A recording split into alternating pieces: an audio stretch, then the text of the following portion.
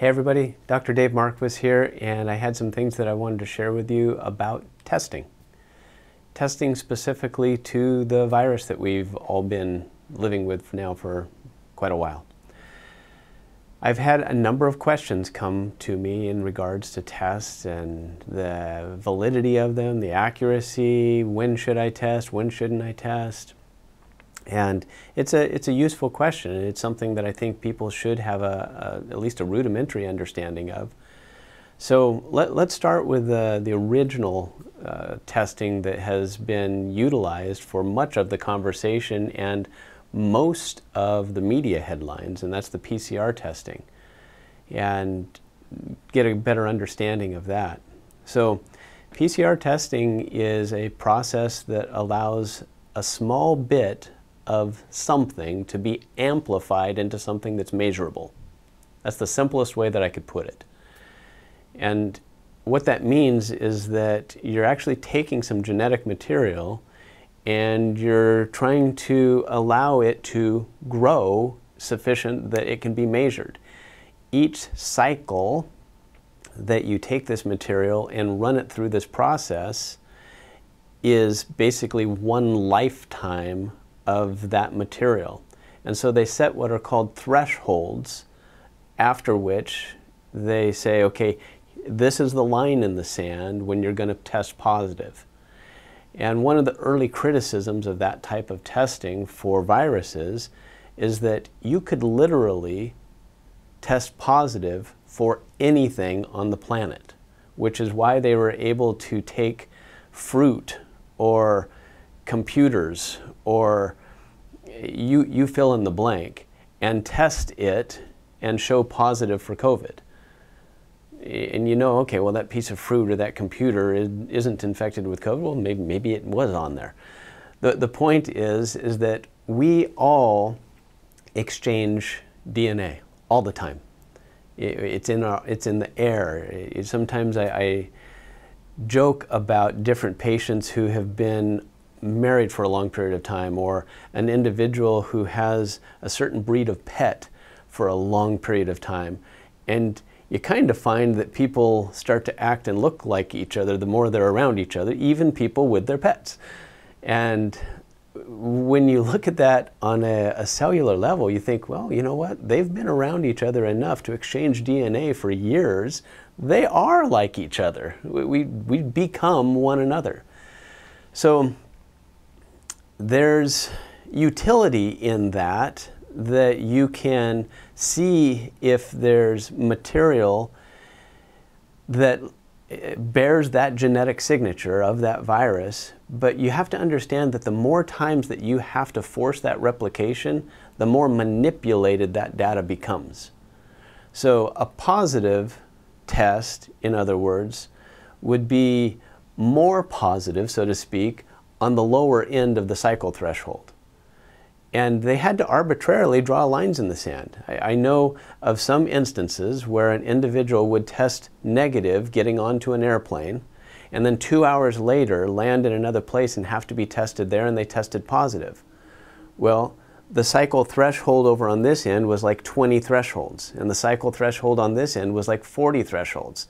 So they had twice the amount of recycling to take whatever they could find in that person and make that virus material. So in both places, that person was asymptomatic. But over here, they're told that they're infected, and over here, they're told that they're not. So there's a lot of false negatives and false positives with this type of testing, depending on which end you're testing on, which is why the actual developer of that technology point blank said we shouldn't be using it for these purposes. And I think that's a message that people really need to hear and recognize. So I'm not a big fan of PCR testing because it can be manipulated any which way you want the data to show. Testing that I'm a little bit more fond of would be antibody testing, where you can actually look into someone's blood and see what their immune system has taken a picture of. And so, interestingly, with our immune system, there's a whole family of antibodies. There's not just one to test for and say I'm positive or negative. You can actually learn a lot about how a person's immune system is interacting with the world and what it's taking pictures of just by testing different antibodies. For example, the kid that eats the peanut and blows up with anaphylaxis, that's an IgE antibody. It's an immediate response. Those individuals that tend to have, and I'm giving you an outside example separate from viruses right now. This is more things that you might eat, okay? But recognize that it's the same immune cells. So I just want to give it a face so that you have a general understanding. You've got immunoglobulin A, so IgA and IgM antibodies. These are largely mucosally mediated. You can actually find them in your mucus. If you blow your nose or if you spit, it's in your saliva. They live through your whole alimentary tract. They're kind of a first line of defense, if you will, out there having a meet and greet with what you're breathing and swallowing and ingesting. And these are the ones that I like to call jokingly, I call them the Taco Bell antibodies. So you eat the food and you're in the restroom in 20 to 60 minutes. Because your immune system disagrees with that and it pushes it through. And then there's IgG antibodies. These have a longer term memory. And I look at these as the ones that can develop a response over the course of about 96 hours. And then if your exposure has diminished, they'll taper off after about a week. So they're a longer lasting memory. And in fact, when you're looking to see if someone has long-term memory of an infection, you're looking at IgG antibodies. And if you want to see if they have an infection right now, you're going to look at the IgMs. So that's one of the ways that you can differentiate the value of those two different antibodies. So, I've had a lot of patients for different vaccines actually come in, whether they are going to school and they want to see what their polio titer is, or if they want to see their MMR titer. Titer just means the volume of antibodies that your body holds that are aware of that particular pathogen, that infectious disease. And you can test for that.